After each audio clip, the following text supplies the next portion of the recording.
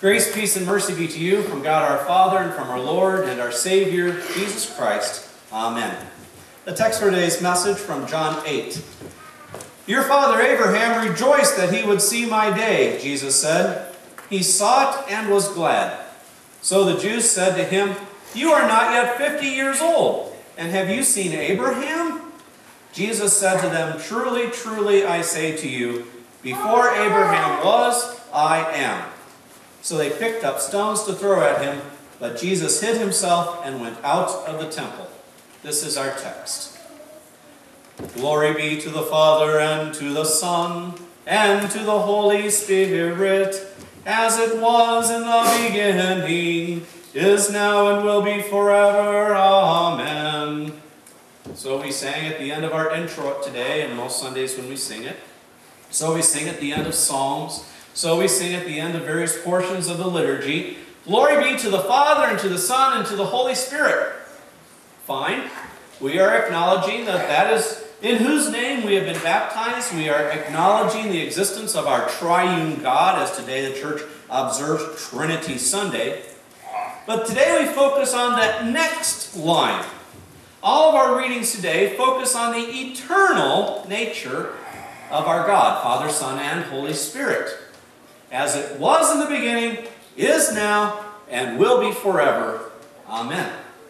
This has great import for us as Christians living in the faith in a triune God, that this isn't something that's evolving as it goes along.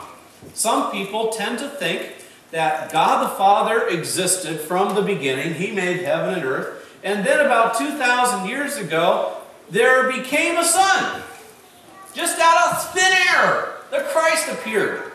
And then, 50 days after Easter, for the first time ever, the Holy Spirit came. And that God is choosing either different ways to present himself, that there's only one God and he just presents himself in various forms, or that God created Jesus, and God and Jesus then came up with this idea for the Holy Spirit, and the whole thing's kind of been evolving as it goes along. As it was in the beginning, it is now. God the Father from everlasting to everlasting. God the Son from everlasting to everlasting. God the Holy Spirit from everlasting to everlasting. In the beginning, God created the heavens and the earth was without form and void, and the Spirit of God hovered over the deep. God said, Let us make man in our image.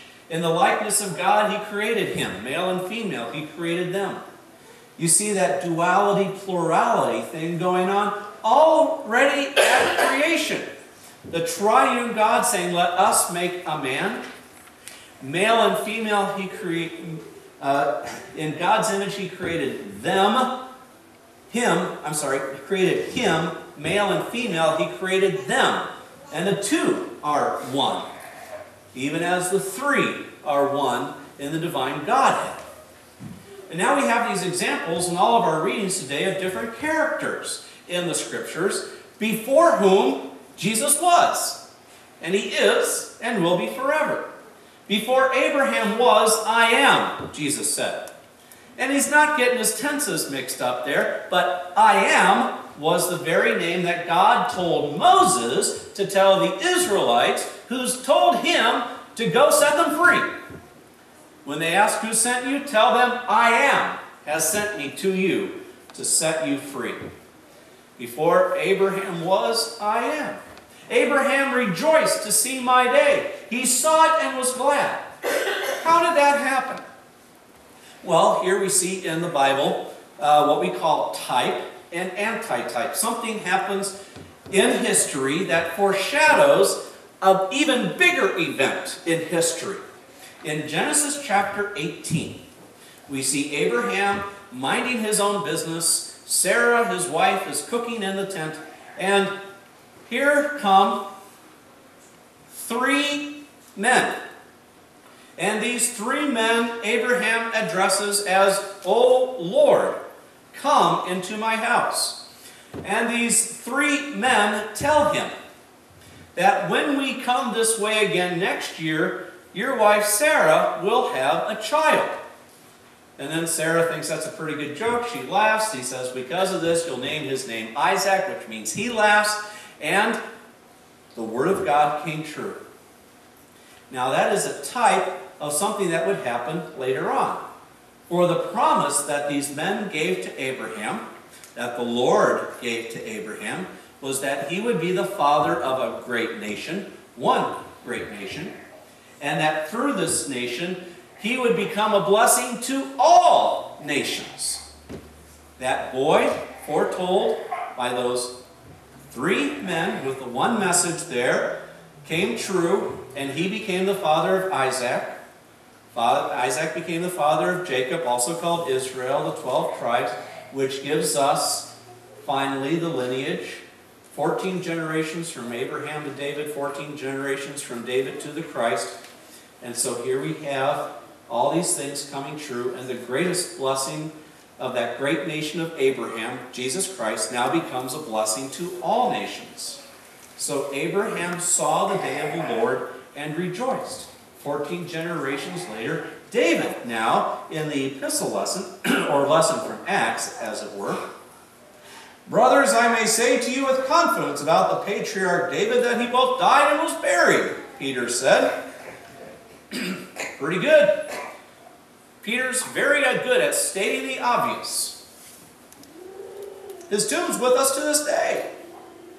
But, being a prophet, knowing that God had sworn with an oath on him that he would set one of his descendants on the throne, foresaw and spoke about the resurrection of Christ, that he was not abandoned to Hades or Sheol, neither did his flesh see corruption. That's the verse we sang in the intro. But God raised him up, and of that we are all witnesses. The Lord, David did not ascend into the heavens, but he himself says, the Lord said to my Lord, sit at my right hand until I make your enemies your footstool. Let all the house of Israel therefore know for certain that God has made him both Lord and Christ, this Jesus whom you crucified. As it was in the beginning, it was in Abraham's day, it was in David's day, and it will be in our day, and at the day that he comes again in glory. How does this give us comfort? How does this give us peace? How does this give us any hope? Knowing a fact. We know that Jesus was there at the very beginning of creation. He through whom all things were made, he without whom nothing was made that has been made, knows what this world was like before we ruined it by our fall. He who was an agent in making this wonderful world is even now preparing for us a place in heaven, that he may come to take us to be where he is. In the meantime, out of his great love for us, while we were yet sinners, he came to this broken world, the eternal God, leaving his throne in heaven, humbling himself and taking on the very nature of a servant. In being found in human likeness, he humbled himself even to death, death on a cross. The eternal God, Jesus Christ, then died. And he died for you. And he died for me.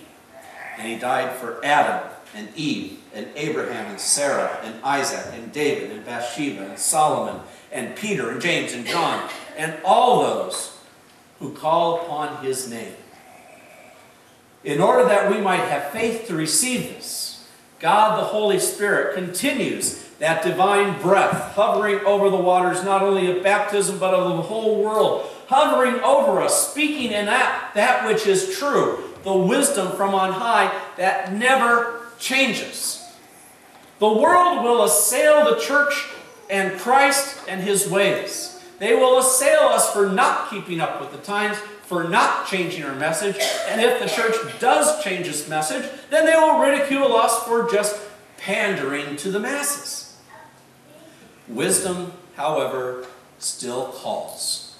In the book of Proverbs, wisdom is personified as a woman But it is clear in the study of the book of Proverbs that this wisdom is a type of our Lord Jesus Christ.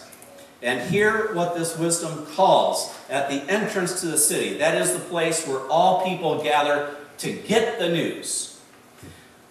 To you, O men, I call. My cry is to the children of man. The Lord possessed me at the beginning of his work, the first of his acts of old. Ages ago I was set up at the first before the beginnings of the earth. When there were no depths, I was brought forth. When there were no springs abounding with water, before the mountains had been shaped, before the hills, I was brought forth. Before he had made the earth with its field, or the first of the dust of the world. When he established the heavens, I was there. When he drew a circle on the face of the deep. When he made firm the skies above. When he established the fountains of the deep. When he assigned to the sea its limits, so that its waters might not transgress his command. When he marked out the foundations of the earth, then I was beside him, like a master workman.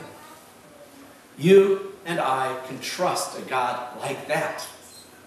One who has been around from the very beginning, and whose love for us never changes, whose access to his grace never changes, whose way to eternal salvation through the cross and the open grave that Christ has prepared for us never changes. The languages we use to speak that gospel may change. The clothes that you and I wear to hear that message will change. But that message itself, and the love itself, and the reward itself shall never change. As it was in the beginning, is now, and ever shall be. God loves his creation. He loves his chosen people. He has made us all his chosen people in love in Christ Jesus. And by grace, through faith, we are heirs of a new kingdom, a new creation, which shall never perish, spoil, or fade. The eternal God is only beginning our life with him forever. In the name of the Father, and of the Son, and of the Holy Spirit. Amen.